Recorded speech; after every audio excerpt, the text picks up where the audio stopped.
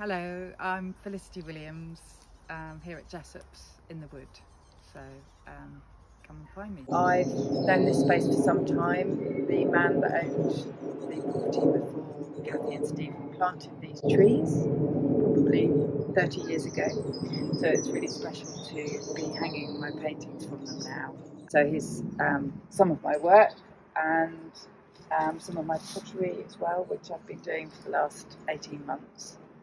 The oldest painting is over there, which was inspired by cell structures and is an old friend of mine. And the initial idea was to track the journey of the painting until it became white again. So I was going to aim for a white canvas at the end, but I found it really hard to keep painting over. So I stopped, and I haven't done it for, really since then.